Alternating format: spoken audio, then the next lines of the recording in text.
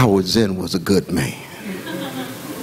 He was a great man.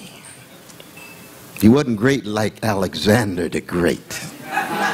He wasn't great like Napoleon. He didn't conquer the world.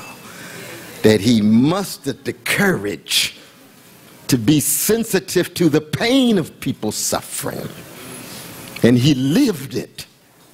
He connected the struggle for justice with finding joy in serving others so that the process had something to do with the product.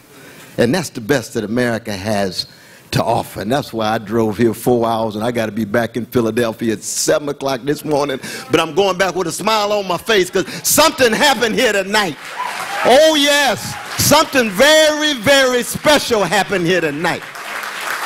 And it had something to do with the quality of each and every one of you here. It had something to do with the giants who came through. You talking about Bernice Johnson Reagon. Genius. Sister Medea Benjamin on the ground all the time struggling. Marian Wright Edelman, for me, she's the greatest prophetic figure in the legacy of Martin Luther King Jr. The brothers need to move aside and understand that the sisters like Fannie Lou Hamer and Marian Wright Edelman are towering figures. Day in and day out, keeping the vision going, courage enacted, and still got love in her heart. Give it up for Sister Marian. We love you. And we love Brother Peter too. Oh yes. And so many of the others. I know I'm skipping all kind of folk, but I don't know about you, but I'm just so fired up. I could go back to New Jersey unaided. I don't need my car tonight.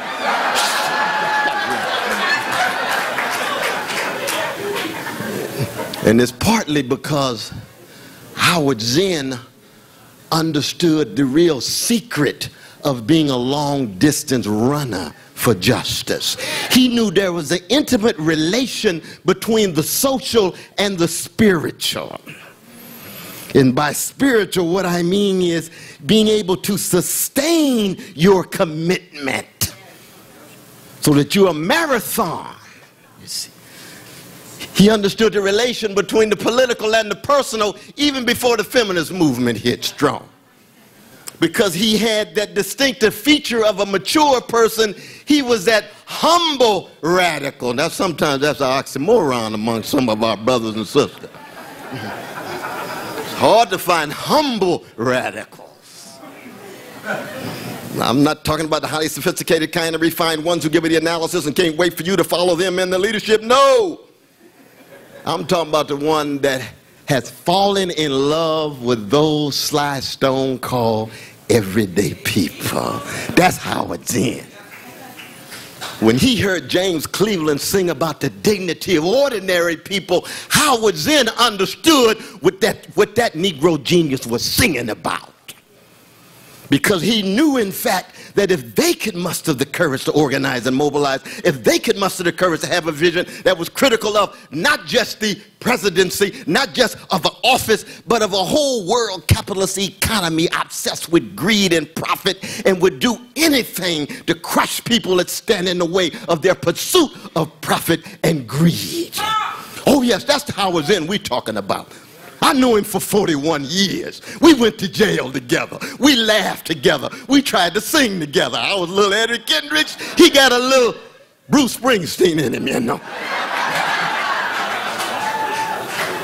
And I'll never forget the spirit of him. The connection between the economic and the existential. He was the kind of brother you wanted to go to jail with. You had fun in the cell with. It was partly because he was an intellectual. We need to mention that point before we move on to the next stage of this celebration. He fundamentally believed that the life of the mind matters, that ideas make a difference, and it's important that you commit yourself not just to reading, but to thinking critically about what you read. That's why I was so moved by the young folk and the teacher on his way from Japan and now in the States. Oh yes, there will never be a movement in America that doesn't take seriously the life of the mind.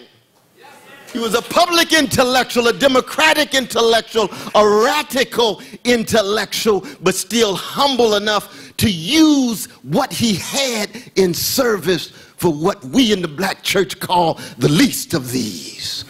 Or those Frantz Fanon call the wretched of the earth. Brother Bill Fletcher knows what I'm talking about.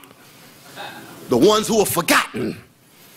The poor ones that Sister Marian was talking about, their condition denied, the indifference toward their suffering, or the tolerance of them going through hell and high water, and somehow that becoming natural and necessary rather than wrong and unnecessary. That's the Howard Zinn that we will celebrate in this space from now on. We want to thank you, Brother Andy, for this. Thank you for all of you all coming here tonight, and take the spirit of Howard Zinn with you, because we got some struggling to do.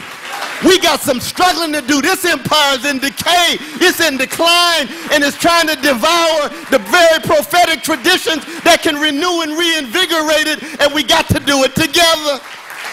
Red, black, brown, yellow, poor, working class, and those who are doing well, willing to commit some class suicide and go against their best friends and say, I stand with everyday people, I stand with ordinary people, because it's right, because it's just, and that's the way I want to go down. So when they put me in the coffin, they can say the same thing they said about how I was in. That's for each and every one of us. And let us not forget my last point. And that is Friday is the 85th birthday of the great John Coltrane.